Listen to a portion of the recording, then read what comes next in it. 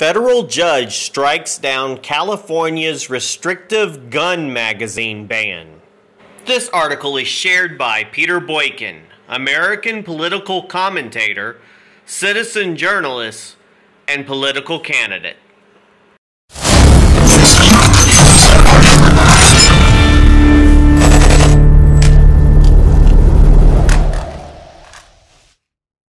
In a significant victory for Second Amendment rights, a federal judge has blocked a California law that sought to prohibit the possession and sale of gun magazines containing more than 10 rounds, deeming it unconstitutional.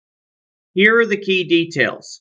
Judge Roger Benitez of the U.S. District Court for the Southern District of California ruled that individuals have a constitutional right to own magazines with capacities exceeding 10 rounds, and he criticized the state for failing to justify its, quote, sweeping ban.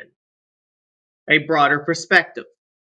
The Second Amendment of the United States Constitution states, a well-regulated militia being necessary to the security of a free state, the right of the people to keep and bear arms shall not be infringed.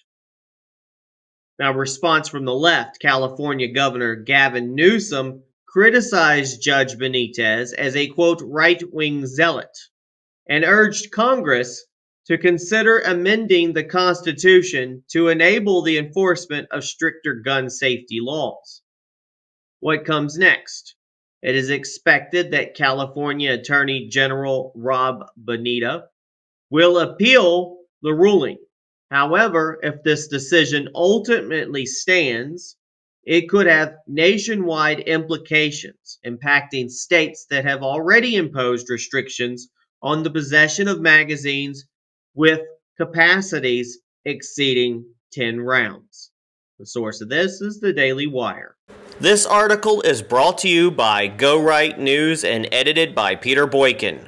Visit GoRightNews.com for more articles and visit PeterBoykin.com to learn more about Peter Boykin.